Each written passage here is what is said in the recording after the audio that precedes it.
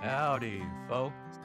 Welcome to Grounded, a HomeLand Properties Roundtable Podcast, where we discuss land, timber, real estate, and everything in between. Welcome back, everybody, to Grounded, a HomeLand Properties Roundtable Podcast. Today, we have some of our agents here with us, Robbi, Flack, Langley, and Scott Ratcliff, and myself, Meichell Arnold. We're going to be discussing timber and the real estate market. Scott is very knowledgeable about timber and was a former forester, still is a forester technically, was a client, and now is one of our agents here at HomeLand. And so he has a lot of insight that he would like to share with us today. It's good to be here with you. Some of my favorite subjects, timber and forestry and land. Just a little bit about my background. So I went to forestry school at SFA, graduated in 1992. And when I was there, I spent a lot of time working for other foresters while I was in school and immediately when I got out, and did a lot of marking timber, a lot of cruising timber. Marking timber is where you just work your way through the woods and you mark the trees that need to come out. And back then, foresters did a lot of bid sales. They would mark the timber and then put the timber out for bids. And the timber buyers would come out and bid on the timber and pay the landowner in full for it. So I did a lot of marking and then did a lot of cruising. When I graduated, I spent most of my time cruising timber. And cruising timber is just another word for inventorying timber. And you know, how you inventory timber and how you lay out your cruise really depends a lot on the variability of the stand, the size of the stand. And what you're doing is statistically sampling the stand of timber to get a volume of timber that's there. And then you can convert that to board footage and tonnage, and then you can put a dollar value on it. So I did that for a long time, working for foresters, timber buyers. And then in about 1996, a very good friend of mine and we went into business together, and we went into the timber buying business.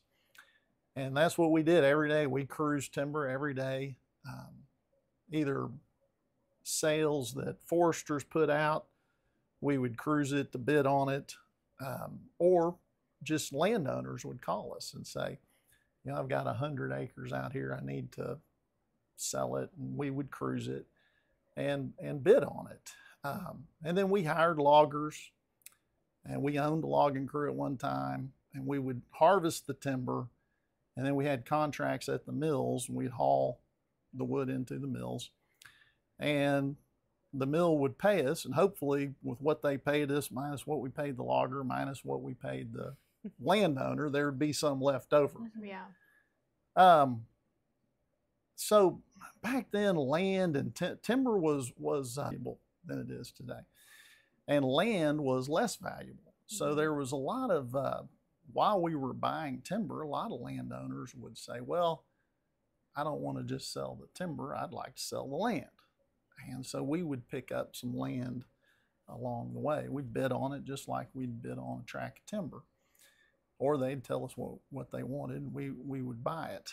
And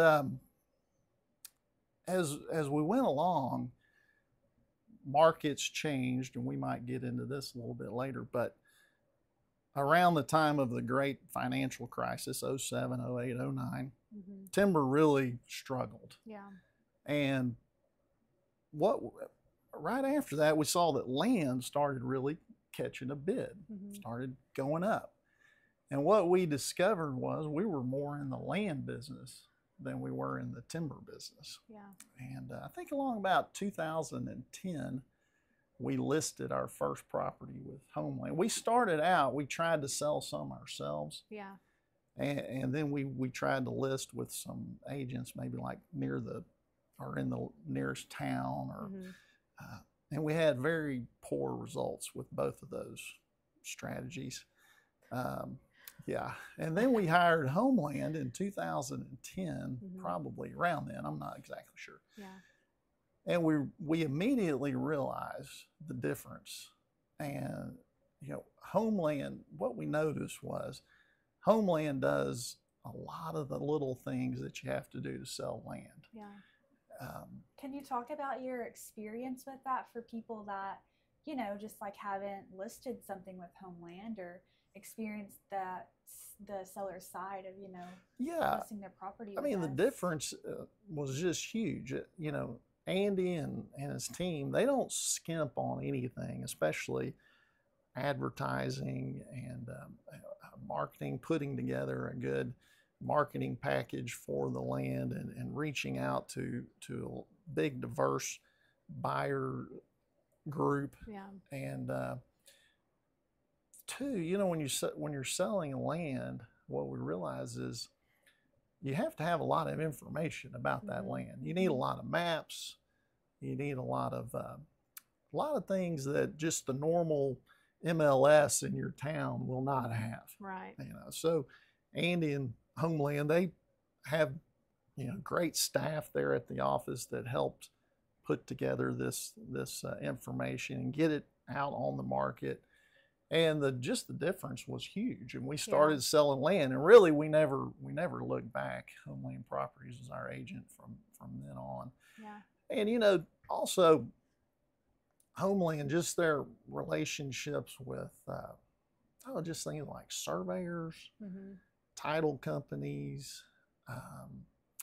There's just a lot of different professionals that they interact with that help to through the process of selling land that maybe you don't, or maybe not quite as important with houses, but with land, it's really important.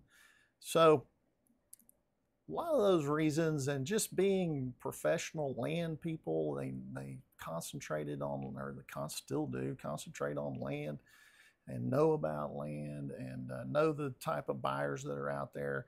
And the marketing for land always seems to be changing. And so HomeLand Properties always kept up with how to reach you really want your property in front of as many eyeballs as possible, right?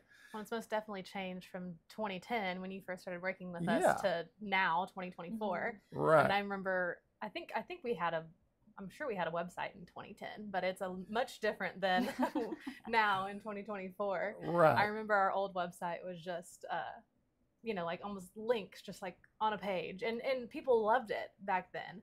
But now thinking back to it, it was so rudimentary, but it worked for the time. Exactly. But I think we've kept up with the times too, and gone through multiple iterations of new websites to, just upgrade and make sure our sellers are still getting as much value as they can out of our marketing. Exactly. And I do think you're right from a standpoint too of stating that the MLS sites don't always have all of the information that like a buyer wants to see. Yeah. And so, I mean, just from my perspective of answering the phones and just getting those buyers to either the listing agent or an agent that they can work with, they don't understand that our website has so much more information than a lot of the local MLS sites do. And so not only does it have more information, but it's way more accurate because we are updating that daily. And sometimes people think these sites like realtor.com and Zillow and Trulia have all this like correct information, but in reality, it's just a third-party website that's just taking data and it's not always correct. And so we always do try to steer people to our website, and we've revamped it many times and come a long way from 2010 to now. Yeah. Well, that's one thing we noticed as time went along, you guys kept up with the changes, and it takes staff, it takes resources to do that. And that's unique to HomeLand Properties. I don't think most brokerages put that type of energy and resources into it. So we never look back. And I really enjoyed transitioning into the land business. And 2019, I came to Andy and I said, well, I really have enjoyed working with y'all. I like the professional atmosphere, and I would like to get, my license and become an agent. And he said, yeah, sure. And I hope I've been able to help people, find timberland that they like and sell timberland they need to sell, and just use my experience and knowledge in that area to help people out. So it's been 5 years, and I've really enjoyed it, and hope to continue. I think especially where you're at in Lufkin, you're able to help people. You're a little bit further east, in that area where people are looking for timberland, right. Versus, deep East Texas.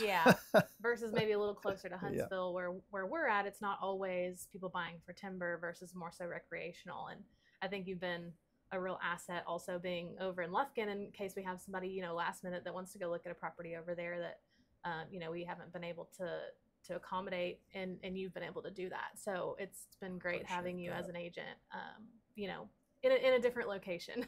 Yeah, sure. Yeah, it's a little easier for me to get into that deep East Texas area where it is more of a timber type resource area. Well, how about we talk about your experience as a forester? I guess maybe just tell people like the whole process of if they own a property and how they sell their timber and what that whole process is.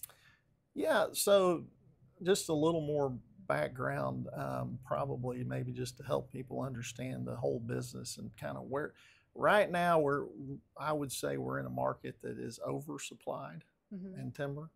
And to understand why we're there, we probably just need to go back a little bit and talk about kind of where we've came from. But this may be more information than you guys want, but back in the late 1800s, early 1900s, as the country was expanding and growing west and cities were coming up, the demand for timber was huge. And so throughout the South, they cut all the timber. For over 50 years or so, it was all cut to use it for growing the country. And once a tract of timber was cut, usually settlers or people would come in, buy it for very cheap. And because it was the original timber, it was the original soil, the soil was very rich.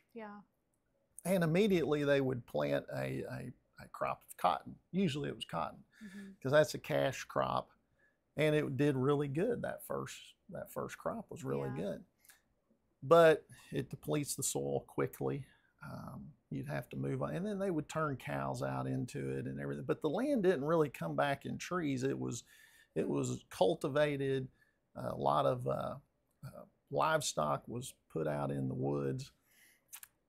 And then about, in the Depression and World War II, because of market changes and the war, and the soil was sort of being depleted, people just abandoned the land. They went to the cities, they went off to war. And so the land was left in large portions, and this kind of continued as people moved to cities and suburbs. All this fallow, vacant land seeded in, a lot of it did, into what we call old field pine. That's what we call it in forestry. And it comes up real thick, and it would be kind of not great grade, and grew real slow because it was so thick. And what happened is, as the country really grew from like the 50s on, suburbia and all the development, a lot of the companies that produce forest products say, we don't really have the timber we need to supply all of this growth. And so they bought lots and lots of land and really went into intensive forest management. That's kind of where forestry started, intensive forest management. And I remember in forestry school, we went to, we spent a whole summer doing some field station, go visit all these different foresters. And Champion Paper, we went and visited a forester with Champion. He had this huge tract of land. And he was managing. He said, now look, he said, we're planting all these trees. These are genetically superior loblolly pine seed. We call them super trees. And we're planting this many per acre, and it's a bunch of trees per acre. And we really want to get a good first thinning out of it in like 12 or 13 years. And we want to take that to the paper mill, and then we space them out, and we leave these trees kind of spaced out. These are super trees. Yeah. And we want them to turn into a plywood log within like the next 8 years, and we'll cut those and send them to the plywood mill. Well, as we all know, paper is not even really used anymore, right? Yeah. So, the markets keep changing, and another change in the market was plywood. Yeah. Plywood has been replaced by oriented strand board. Mm-hmm. And there used to be a lot of plywood mills in East Texas. There used to be a lot of paper mills in East Texas, but those mills have closed. And OSB mills don't need as big a tree as plywood. It's a product where they chip it and glue it together. It's a good product. Yeah. Can be used like plywood, but it doesn't require a big tree, just a bunch of, pulpwood type trees. Yeah. And those, those, what's the average age of that? yeah, that's, those are going to be a lot of your plantation thinnings from 12 to 20 years old, let's say. And they chip those up and make OSB. So the markets keep changing. We get all the way to now. And when a landowner sells their timber, say in the 90s, it was for plywood logs. There was a robust market for paper, so it was a good pulpwood sales and thinnings, and we would sell that timber, buy it on bulk price, and there was a real robust demand for it. And since 2010 or so, the markets have changed. So when a landowner now has timber to sell, there's still foresters and forestry companies, and we can help landowners with connecting them to good forestry companies that do sell timber. And it's generally not on a bulk lump sum type sale anymore. Now it's generally sold by the ton. And some of that is because of the way they can weigh timber now. And but mainly it's just an efficient way for the buyer and the seller to be able to get that wood to the market. Right. And so it really helps to have a forestry company that is in the business, and they do it, they're selling a lot of timber. And when a landowner sells timber now, like I said, they're doing it on a per ton, and they sometimes have to kind of get in line. Yeah. The forestry company will inventory your timber. They'll tell you kind of the plan and what you're going to be able to sell, and when they think they'll be able to get you worked in to get a logger to cut it. So it is like when you're in an oversupplied market. Yeah. That's kind of the way it is. But there's, and we may talk about this too, but there's, from a forester's perspective, and I think foresters in real estate especially, we need to be looking at timber differently than we used to. It's no longer about, what that timber is worth on the back of a log truck anymore. There's a lot of other values to timber, which we can get into. Yeah. Well, I know, especially in our area, I think timber is more valuable on the stump from a recreational, aesthetically pleasing perspective. So, people come to us and they say, well, I'm going to pay this much money for a property, but what's the timber worth? And, I think that there's a value to be put there just for the aesthetic purposes of timber now. A lot of people would you rather buy a property that's been clear cut and you don't have to pay for that timber, or would you rather buy a property that's got, huge saw logs on it, that are pretty and provide shade, and you've probably got more, animals running about. So I think there's a, value to be had there too, for sure. Yeah, there's it's an article, I think it's in Texas Monthly, I'm not sure, but a property was sold in just north of Nacogdoches, about 2,500 acres recently. And it was bought by a company that builds golf courses. I've heard about this. Yeah. Yeah. And they built Bandon Dunes in Oregon and Yeah. and a lot of very nice. And the guy that was in charge of the group that bought the 2,500, he was like, I cannot believe there's such a beautiful property in Texas. Mm-hmm. And, you know, deep East Texas, all of East Texas is really, it's a lot of rolling hills, a lot of sand. The little creeks are very clear, spring fed. And the timber, when it gets mature, is beautiful. And this particular tract had a good mixture of mature timber and, you know, big hardwoods and pines. And that's, like you said, aesthetically pleasing. That timber has a lot of value standing there. That group might not have bought a property if it was all 12-year-old super trees. Right. You know, they're just... It's a different look, too. I mean, that's a whole different aesthetic look versus kind of more of a natural stand of timber. That's got some of the really big, what do you call them, pasture pines. I have a few of those at my house, and I love them, but they're not great for timber production, right? Yes. But those they're pretty. And then you have a mix of hardwoods. So, I mean, I definitely still have people that like more of the pine plantation look, but it's completely different too. Right. But there's still value in that pine plantation with them on the stump too. You know, they're going to grow, and then maybe you do manage it here and there for timber, do some thinnings, and then you can get it looking to a point of maybe a little bit more natural as you do thinnings and understory burns. Right. And the whereas that example, you know, the champion paper guy producing a ton of fiber, how much fiber can we produce? Yeah. I think more now it's a longer rotation, which, you know, rotation is just how long you let the timber stand there before you harvest. And there's a lot of products that are still, if you're looking at it from a monetary standpoint, there's a lot of logs on the back of a truck. There's more value as that timber ages. And one product or one interesting thing that's happening is the restoration of longleaf pine. Mm-hmm.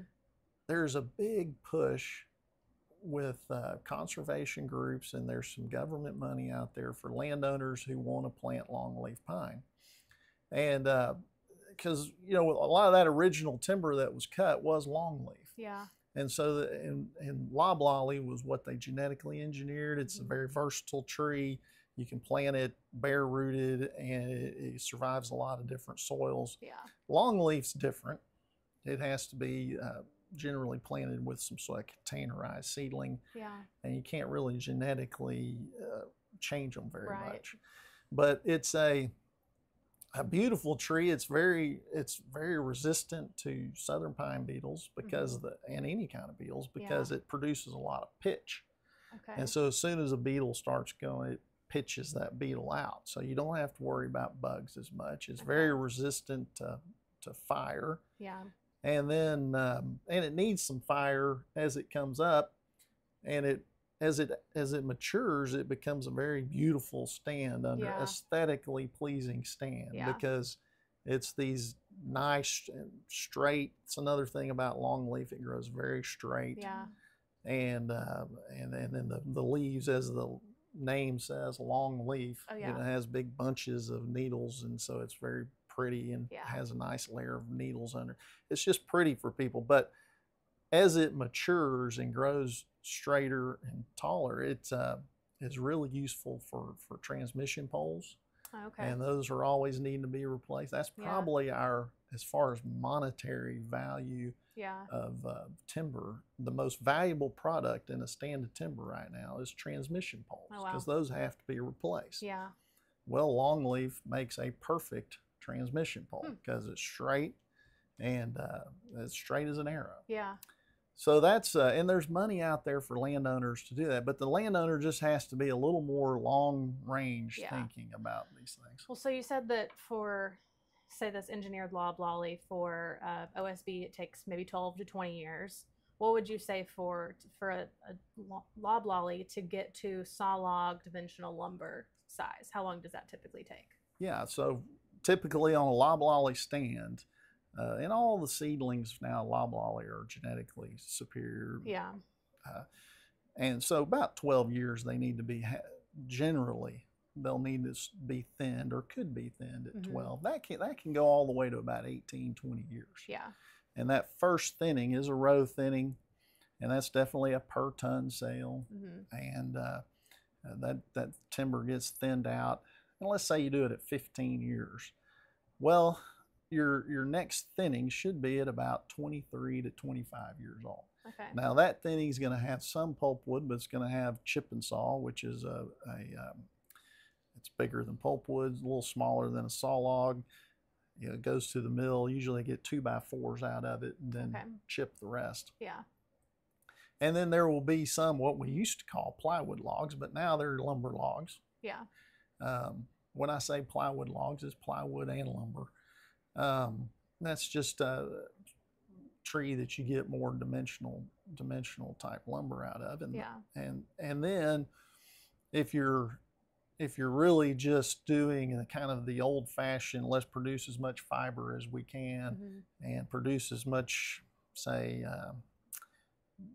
dollar amount in the shortest amount of time. Well, at 30 years or 32, you probably would consider clear cutting that tract. Yeah. And at that point in time, that mature timber is all saw logs. Yeah. And saw logs, lumber logs,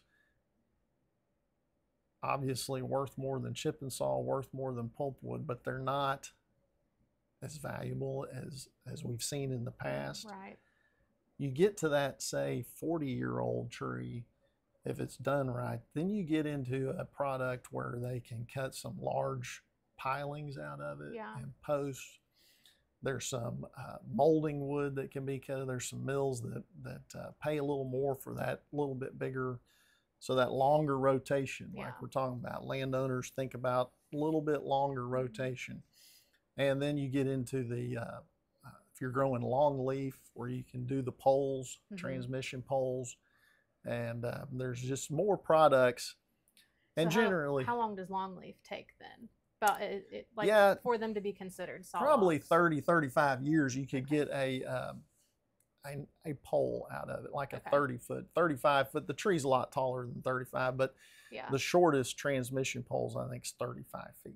Okay. I think they may do 30s, but then probably at around 30 years old, a long leaf, if it's managed correctly. And, and it's on a good site. It needs to be on a, doesn't have to be a great site, but that's another good thing about longleaf is it's very adaptable to some poor sites. And so like the soil, they're adaptable to different soils. Right. Yeah. Right. So in order for all of these things to happen, like, it's a very extensive and long process. And so do people like bring their whole family in, like when they're purchasing a piece of property and they're wanting to, I guess, grow the timber on it, then do they tell their kids so their kids can continue, doing what they already started? Or like, do y'all see that a lot? Or do people just purchase things when they're like 18 years old and see the growth of all of it, Yeah. I feel like it can be generational. I feel like in the past, it most certainly has. Especially for maybe say like the Temple family. A lot of people that we deal with now worked for Temple. And so that's, a family that has passed down kind of this timber business. They're a very, very large example. But I do feel like I see clients, that they've had a property in their family for, years and have managed it here and there for timber. And I feel like kind of at a certain point in time, as it goes down the line, then maybe son, grandson, great-grandson, or daughter isn't, interested in doing that anymore. They never go visit the property. And so, we've had quite a few that end up then selling through us. And like Scott has said, the timber market has changed quite a bit. So you're not seeing, just a huge return anymore. So for people who do still own timberland, maybe it has been passed down to them and they're not really sure what to do with it, or maybe somebody that wants to get into owning a property to manage for timber, kind of on the side along with recreation. So what would that process be? Who do they need to talk to? Who do they need to hire to help them do that? Yeah, I think if it's, say if it's under 50 acres, really I would focus more on that timber just adding value to the property. Yeah. There's not a lot of management that you really need to do unless you get, a beetle outbreak or something, then you do need to reach out to Texas Forest Service or somebody and try to get some resources to get diseased timber out or whatever. But really, the small tracts, the aesthetic aspect of timber makes a difference. Yeah. So really, the longer you can let your trees grow on smaller tracts, the better. Yeah. Now, once you get over 50 acres and you get into a more commercial type ability to grow and harvest timber, then you do need some professional help, I believe. And there's some great foresters in East Texas, some consulting companies, and like I said, we can help connect people with those folks. And some of them work on a fee, some of them will work on a commit. When they sell timber, they'll charge a commission. But it's good just to probably start out, have them come out to the land, visit with you, and do a timber inventory. If you have mature timber, do a timber cruise. And that's how you can find out, what your timber's worth. Right, what the inventory, what you have out there, and what it's worth, and start that relationship with that forester. Growing timber it's not like growing corn. It's a long-term prospect, right? Yeah. And so it's not like you're going to talk to your forester every month or 2 months. Right. Or you might see them every couple of years or something. Yeah. But it's good to get that relationship started and get that base information, especially for tax purposes and things. It's good to have a basis on your timber, which is a value of when you starting any time. It's best if you start when you buy the property. Right. And then that consultant will advise you, like we said, with a plan and what we're going to do in 5 years, what we're going to do in 10 years. And then if there is a sale that needs to be done, they'll help you with that. And hopefully the timber market, because there are some other products out there, there are things happening that timber could become stronger and be a commodity that is more valuable. We've definitely been in a slump. Yeah. A lot of these timber companies, the big ones that I talked about that bought all this land to supply their mills. Well, a lot of them said, we don't need all this land anymore. Right. And starting around 2000, they began to sell all this land. Now, like a company like Weyerhaeuser or Rayonier, they would tell you, we're just as much in the land business as we're in the timber business. Yeah.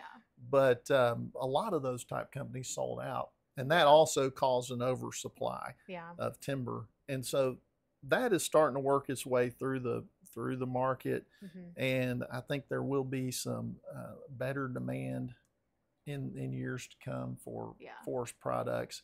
But also, like carbon credits, that's a whole market that has been developing for a while. And basically what a carbon credit is like Apple or Exxon says, we produce this much carbon, we put this much carbon in the air through our processes, through our business, but we're paying these landowners over here a certain amount to capture that carbon, and they're capturing with their trees that they're growing a certain number of tons, and so we're even there. And they believe that they have a customer base that values that. They want to buy products from a carbon neutral business. So landowners have an opportunity to sell carbon credits, and a forester can help you with that also.